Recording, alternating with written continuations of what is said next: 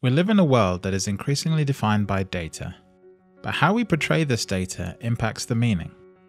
How would you feel if you were one of the data points in this visualization? The colors, labels, icons, and words we use are critical elements of our data stories. We need to take a closer look to ensure that our data stories consider the context of the incredibly diverse world that we live in. To be fair, to be credible, we must have sensitivity for our subject matter and our audience. We must be intentional and empathetic, guided by the most fundamental principle of all, that data points represent real people.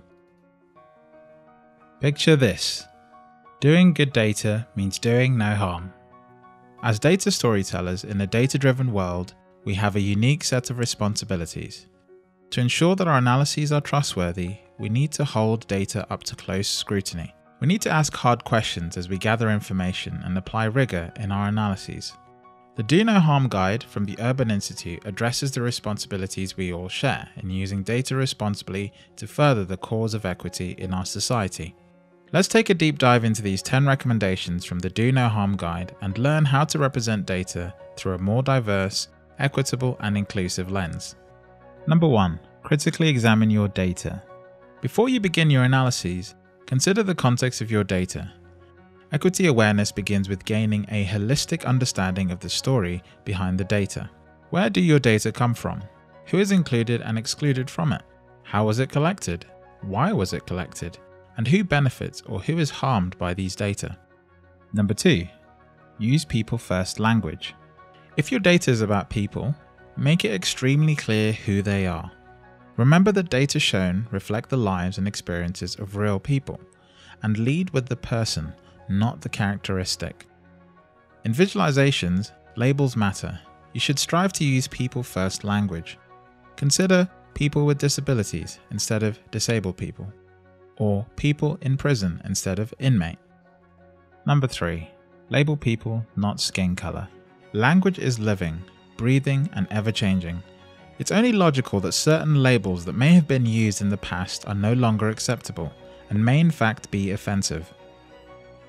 In your data analyses, the best approach is to use full labels such as black people, not blacks.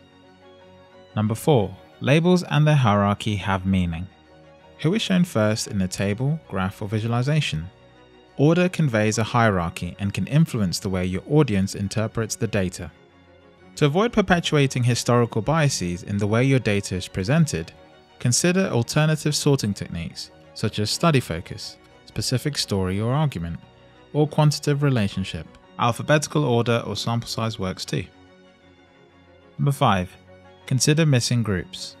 It's important to acknowledge who is and who is not included in our data and charts. For example, in the United States, many charts on race and ethnicity only show white people, black people, and Hispanic or Latino people, but not other racial or ethnic groups.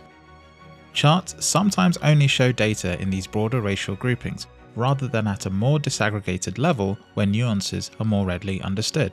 Consider adding notes that explain why the data are not inclusive or representative. Number 6.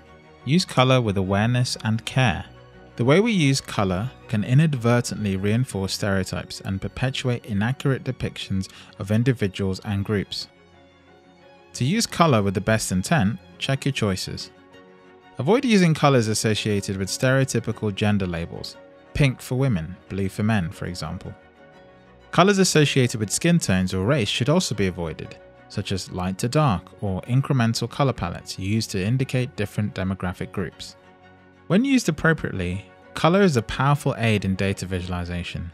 Lacking awareness, we risk creating misperceptions and offending our audiences. Number 7. Consider the impact of icons and shapes. Icons, by their very nature, are intended to convey broad meanings, but they can perpetuate harmful and offensive stereotypes if used carelessly. These elements must be chosen with care. It's essential that any and all stereotypical, discriminatory, and racist imagery is avoided. It's also important that images depict people as empowered and dignified. It's never acceptable to use imagery that depicts people as helpless victims. Number 8. Reach out and connect with the people at the center of your research.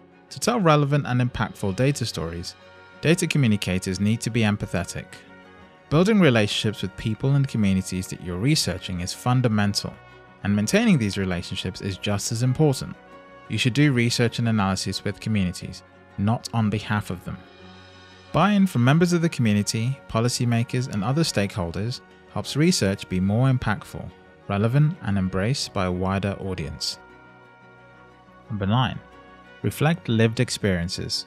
Not everyone has the same life experience. Our individual characteristics such as ethnicity, gender, and neurodiversity, and age deeply impact the way our research takes shape and form. Consider what your work may be missing and seek out colleagues in communities to help identify them. Number 10. Understand the needs of your audiences.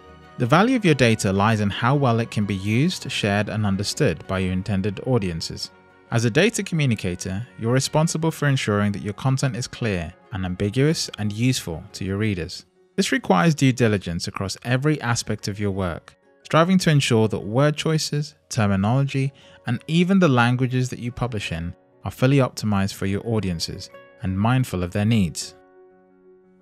As people who are experts in the field of data science and data communication, we're in a position to improve how people view and understand race, ethnicity, and other aspects of identity, and make positive contributions to every aspect of society and culture, from how policies are created to how products are designed and built.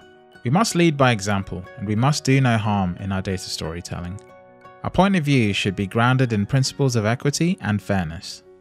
If we fail to do so, we will reinforce damaging stereotypes and mischaracterizations.